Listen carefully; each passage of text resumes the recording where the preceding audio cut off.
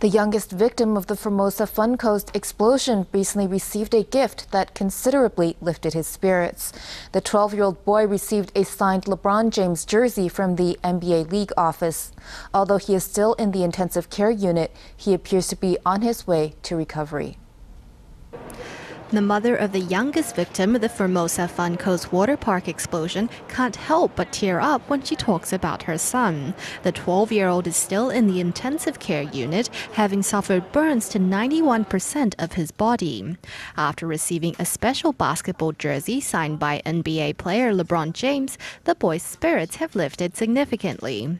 According to his mother, the boy's biggest hobby is playing basketball, and he has expressed an interest in going to the United States to watch an NBA game. The boy has so far undergone 4 surgeries to remove damaged skin, and his mother believes he will get through the recovery period despite the pain. The Taipei Veterans General Hospital has also said that the boy is recovering well, adding that most of the victims at the hospital are also in stable condition.